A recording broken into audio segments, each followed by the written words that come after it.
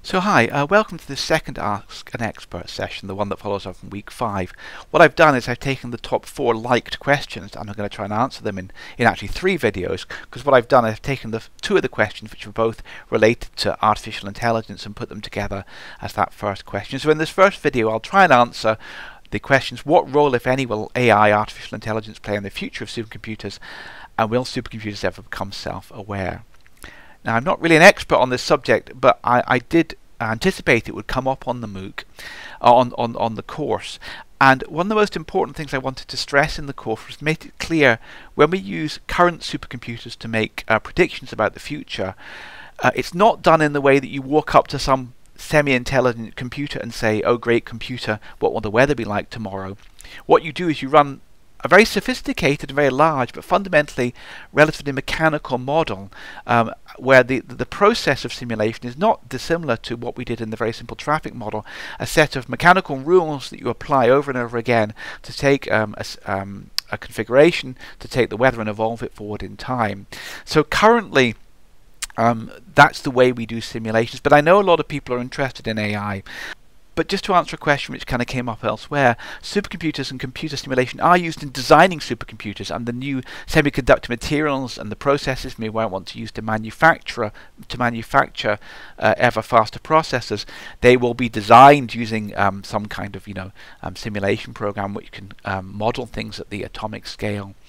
And when we do very complicated VLSI, very large scale integration circuit designs, there are very sophisticated computer programs which simulate CPUs and processors at the electronic level to make sure that they work. So computers are used in computer design, but I'll come back to this question about AI. Just to answer something. AI is going to have an effect on supercomputing because supercomputers are clearly very good at running AI programs. One of the buzzwords in AI at the moment is deep learning, which is where you use something called a neural network to train the computer to recognize and classify various scenarios. It can be used for face recognition. It can be used for playing chess. It can be used for driving a car, and that is a very, very numerically intensive operation. It actually boils down to fundamentally quite a classical kind of calculation, very numerically intensive, a lot of floating point calculations. But it turns out that these can be done very efficiently on GPUs. So people are building supercomputers which have lots and lots of GPUs on them because they will be very good at running these deep learning algorithms, and that's a step towards AI.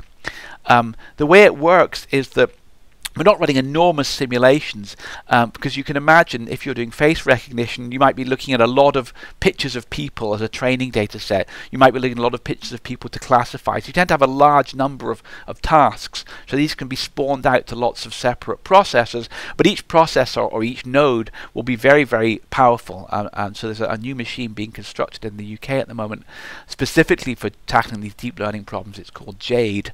It's one of the new tier 2 services in the UK, and it has, I think, about 8 of the brand new GPUs on each node. So each node is really, really good at running these deep learning neural network AI algorithms.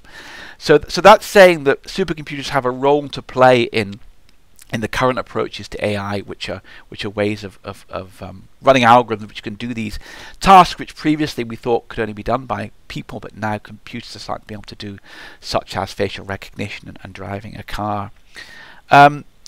However, whether supercomputers will ever become self-aware or actually become machines which exhibit AI, I don't know.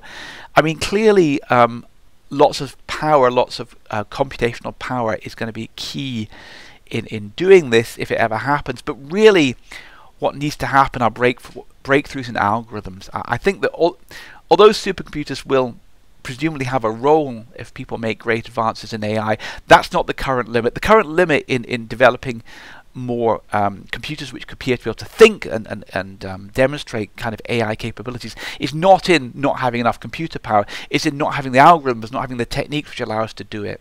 And I'll actually come back to this in the third question. Somebody asked about, is it better to invest in hardware or software? But it will require continued breakthroughs in new algorithms and new techniques, new software to go towards AI. And once that's done, obviously supercomputers will be able to hopefully run that software more efficiently, more quickly than a standard serial or desktop computer. But that's not currently the limitation. So whether the question as to whether supercomputers will ever become self-aware is really a question of will we humans be able to develop algorithms which have the capacity to become self-aware? If we can, then clearly a supercomputer will do better on those than a normal computer. But it's not supercomputers or new hardware which is going to enable that. Breakthrough.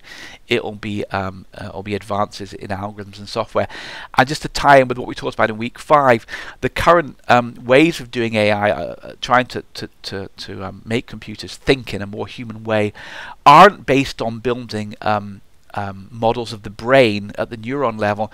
They're based on running numerical algorithms which can classify and analyze data very efficiently. This isn't really related to the Blue Brain project, where they were trying to simulate. That may have input into AI, but their aim is to simulate the brain, the human brain, or mammalian brains, so we can understand how they work at a neural level. That's not the current approach to doing AI. The current approach to AI is to running what are fairly classical algorithms, but which are aimed at classifying data, fuzzy data, noisy data, in a way which previously we'd only thought was capable by humans. So just to sum up, supercomputers maybe play a role in AI, but they're not currently the limiting factor. That's not what's holding us up. What's holding us up is the algorithms and the software which are able to do more human-like things.